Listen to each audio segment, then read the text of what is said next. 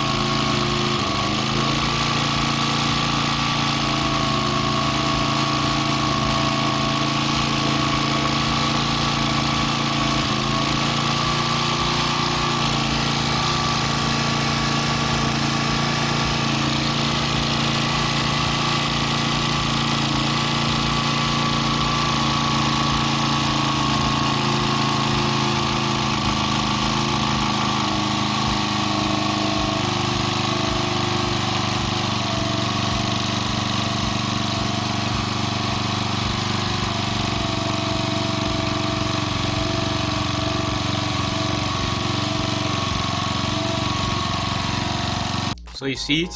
Now after confirming that, I also want to change another place. You can also make use of this star bolt on top of the carburetor.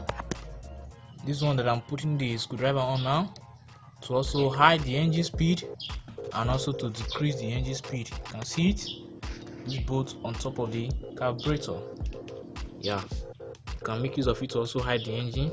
But please, first of all, make use of this place. It's only when this place does not work then you can make use of that place. The bolt here on top of the carburetor, if you hide the engine at this point, you're going to consume a lot of fuel. So leave it for those who are mechanically inclined. They will know how to adjust that place. But yes, recommended. Yeah, this is the main bolt to increase and decrease the engine speed. So I recommend making use of this bolt here if you want to, when the need arises. Thanks for watching. See you in my next video.